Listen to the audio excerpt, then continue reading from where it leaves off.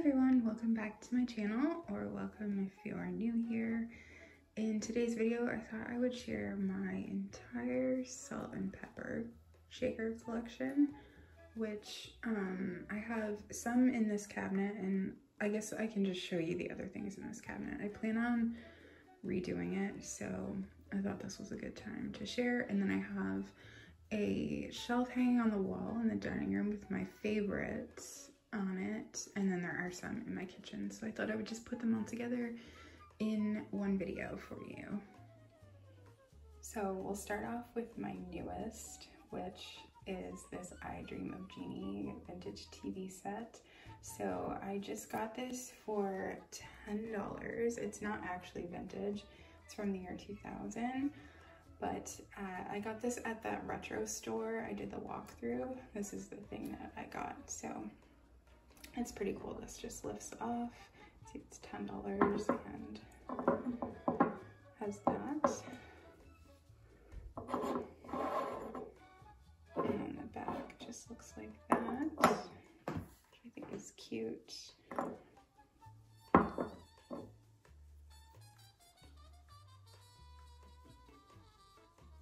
I think they actually made a bunch of them with different TV shows. I was trying to look up online. I think I saw a Honeymooners. I can't remember them all, but I thought it was so cool. I've never seen anything like this before, and I couldn't believe it was only $10. I feel like if this was on eBay, it would probably be like $40. So yeah, I actually couldn't find any on eBay though, so maybe it'd be more than that. I'm not sure how limited of a release it was, but I just think they're so cool. I'm not sure where I'm gonna put it yet, but. All right, so then we have these. I think this is Miss Dainty or Dainty Miss, I can't remember. But John got these for me a couple of Christmases ago, I believe. And we've got these kitchen prayer.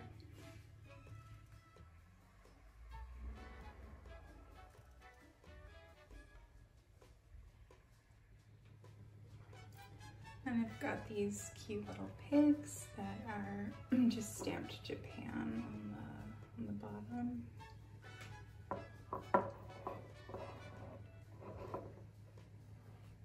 They're pretty cute. Next we've got these little mice poking out of cheese. These are also Japan. Cute. And I just have one of these, just this deer. I found this at the thrift store I used to work at, like while I was unboxing. I believe it's left in, but we never did come across the other one. So I had told everyone, like, if they find it, that I would like to buy it, but so far just one. Then I've got these little guys. Would these be like sheep or ram? I'm not sure. They have these horns. Anyway, I think they're cute. I don't think they say anything on the bottom. Then I've got these little skunks, which I think are cute. They also don't say anything on the bottom, so I'm not sure what they are. I've got these little yellow plastic ones. They're cute. They look pretty old and worn. And we've got these little cats. I like to think that they're Siamese, but I don't know, they kind of look like it. And then this one also came with a little toothpick holder, which I think are cute. They don't have any markings on the bottoms. Then I have these balloon animal dogs, which I think are adorable. They're not vintage. I bought them brand new for $5, I think. I just couldn't resist them because they were so cute, and I had started collecting salt and pepper shakers. This was early in those days, and I saw them and I couldn't resist. And I think they fit in with the collection just fine. And then we've got this little owl and bird. I don't think these are vintage either. They kind of probably are like 90s maybe. I think they're cute though, and they were inexpensive. And then we have these little cats carrying milk and cookies, which I think is adorable. These are actually not salt and pepper shakers, but I've always kept them with my salt and pepper shakers. They're actually from Avon, and I think in the early 90s. I have another set too, I think of squirrels. I think they're packed away with fall. It's hard to see, but I think it says 1992. So then we've got my shelf here, which is what I like to call like my favorites. I think they all look really nice together. So I'll go ahead and give you a closer look at those. So we've got these little puppies. I'm not sure, I don't have any marking on the bottom, so I'm not sure when they're from, but they're super cute. Got little flowers in their hair. Then we have these little deer, which I think are also really adorable. No markings on these either. Oh wait, it says Japan. I feel like most of them either have no markings or they just say Japan. Then I've got this little, you know, it's meant to be like a vintage milkshake mixer machine, which I think is cute. Probably not vintage.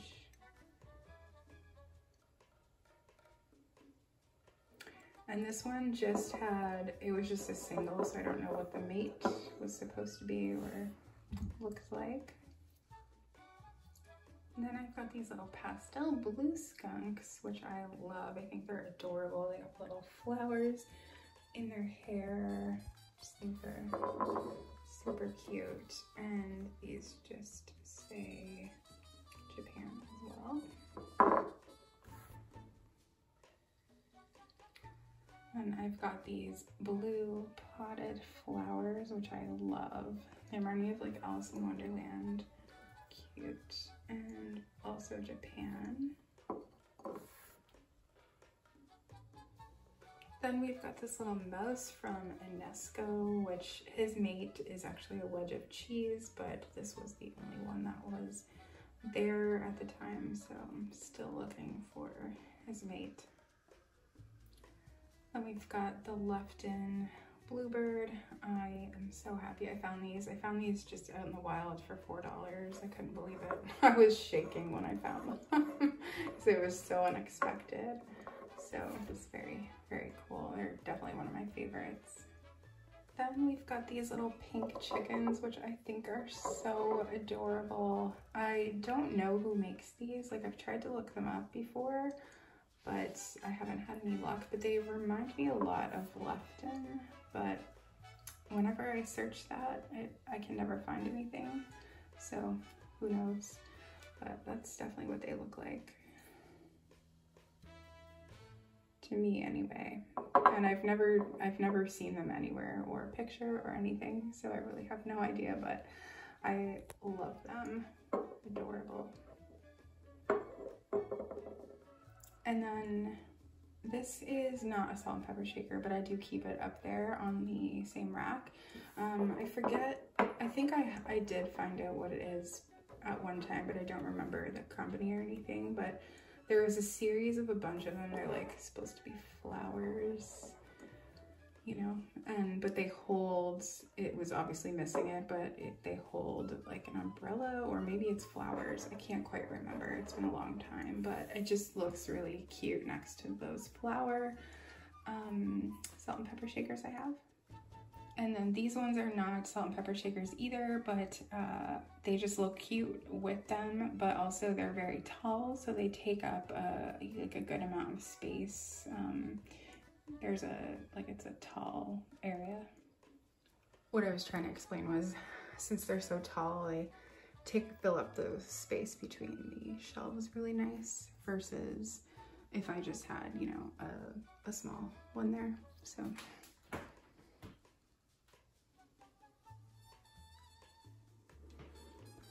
All right, so now I'll give you a look at what else is in here. I'm thinking of getting rid of some of this stuff or just changing it up. So I figured this was a good time to just film all of this. So we'll just start up here. I have these two Harvey's like mugs. This is a fast food chain in Canada. I don't know if it's outside of Canada or not. I actually have 4 of them. We keep like 2 in our cupboard and use them sometimes. So I am thinking about just getting rid of those 2.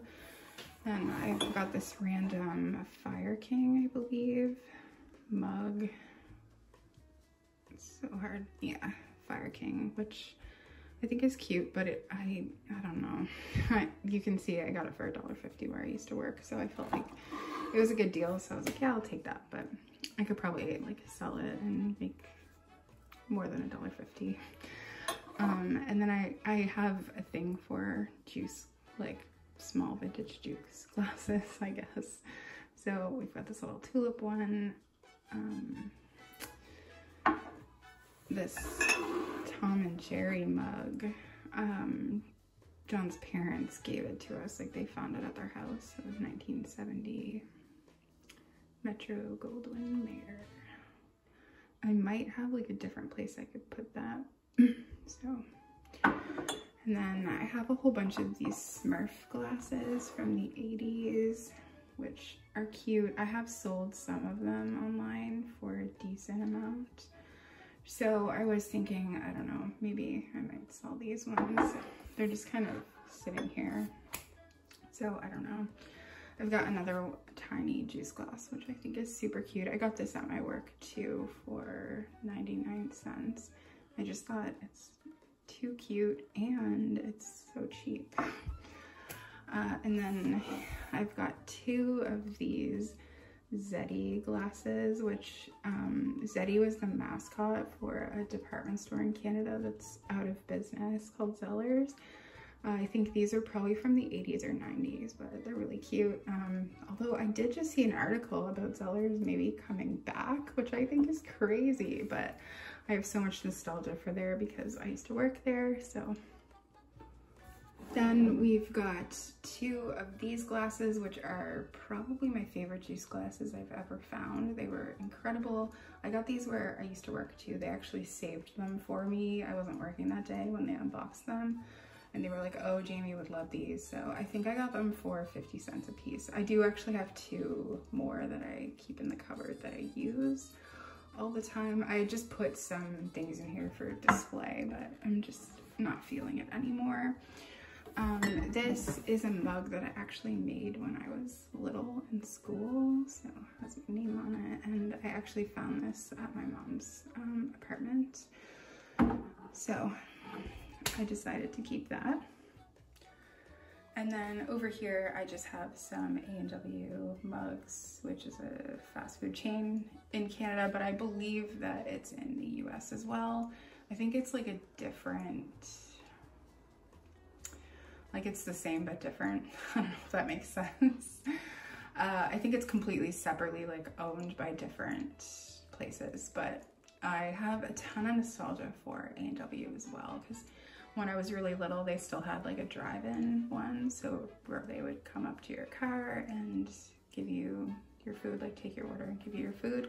So I remember going to there, but then I ended up working there as well. Plus it's like a very 1950s style, at least here in Canada. But I got a few of these mugs. I think we have a few more in the cupboard as well. And then we actually used to live really close to an A&W, and we would go there and get coffee like when we first moved into the apartment, and they always had these sticks in the coffee in the little hole part. I don't know why, but I guess to keep it hot, but we lived like 2 minutes away. So I just kept them just because I didn't know what to do with them. I thought they made good stir sticks maybe, I don't know. I kind of like the way it looks, but I just felt bad throwing them away because it's such a waste. Okay, so then we move to the second shelf, which is very Eastery. I used to just put this stuff out like at Easter, but then I just ended up leaving it out. But I'm thinking about maybe packing it away and pulling it out at Easter. So I got these 4 little egg cups. These look like Lefton vibes to me, but I'm not sure. So I found these, I think 4 of them for $1.99. So I could be wrong though about that. It's hard to remember sometimes. And then this set, I believe, is from the 1950s. It's actually pretty rare and pretty expensive, but I love it. I found the whole set, and I have some more pieces as well, for $20 at a church sale. We were just walking out the door and I seen this woman unboxing them, and like I just seen the first piece and I was like, oh, I have to go back and look at that. And then yeah, she thought she was charging me too much. She's like, because I asked her how much, and she was like, oh, well, they're pretty old, so I'm gonna ask 20. And I was like, okay, that's not expensive at all. So we've got the cream and sugar and then some teacups. I think I have some more teacups and a few more plates, but they just wouldn't fit out here. But one of the main reasons I wanted to get them was because I had already got these plates here. I thrifted these, I think at Value Village, pretty inexpensively. And yeah, these are Holt Howard from 1962. They come with a little tomato bowl, so it's like kind of a soup and sandwich, I think. I love them. I think they're so pretty. So I had already had 2 of these, and I thought, oh, that matches like so well with it. That's just so cute. And then these little bunny sets, which also matches really well, is not vintage. I bought this at the thrift store I used to work at for $10. And it actually, I guess I took the sticker off, but it actually originally was sold at a dollar store here in Canada called A Buck or Two, which I think has been out of business for at least 20 years. So I'm guessing they're probably from the 90s, but I think it's super cute set for, let me just get it out. Okay, now you can see it better. I think this is a super cute set that, like for a dollar store. So at the maximum, the pieces would have been $2 a piece. So it would have been $6 total. I think it's super cute. They're not like, they're like a heavy glass too, or porcelain. So they're not, they don't feel cheap, I guess is what I'm trying to get at. So I just thought they were super cute. And then obviously it matches really well with the plates, and then also like the, you know, because it makes it look like it's lettuce or cabbage or something. So I don't know, I think it's cute. But I think I might just pack them away and put it out as like a Easter spring display maybe. So then down here on the bottom, I just have miscellaneous things. So I've got a juice jug down there, and then we've got a couple of, I would call it like a syrup dispenser. I guess you could put other things in there too, like cream maybe. I really love this one so much. And then I've got this cookie jar. I think it's from the 1950s. I found it really inexpensive. Some of the paint is obviously chipping off, but I don't know. I feel like it went really well in my old kitchen / dining room, like from way back when I first started making videos.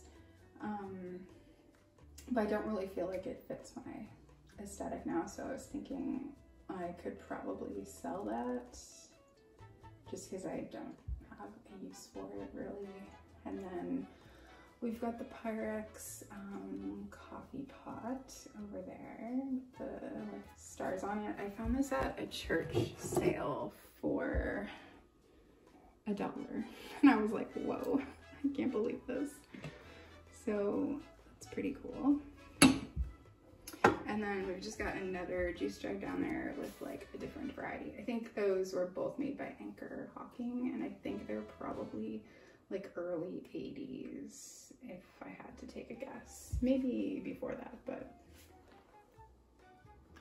All right, so that is my salt and pepper collection, along with some other miscellaneous odds and ends from my cabinet there.